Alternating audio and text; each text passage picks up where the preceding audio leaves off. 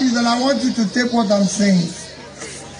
Because we have been tired of people getting into government and telling us or doing the opposite of what they said, and we are keeping quiet.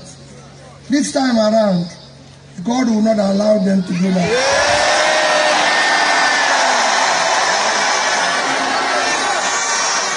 This time around, if they do so,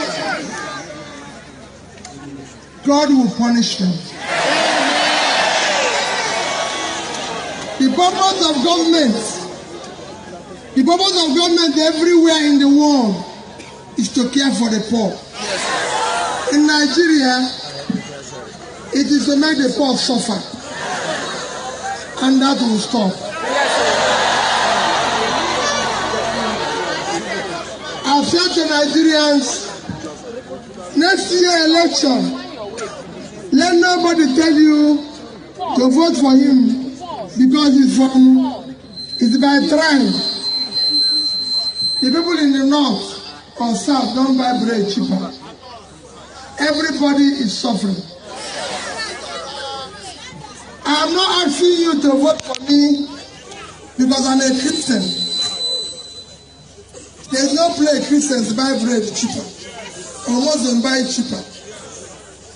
And don't vote for me because it's my turn. It's turn of Nigerians to take back their country.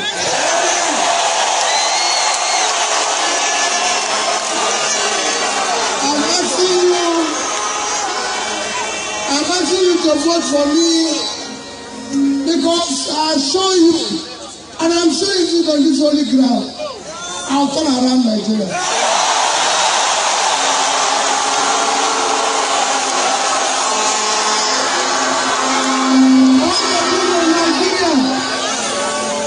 I want to do in Nigeria where the son of nobody will become somebody. The daughter of nobody will become a daughter of somebody.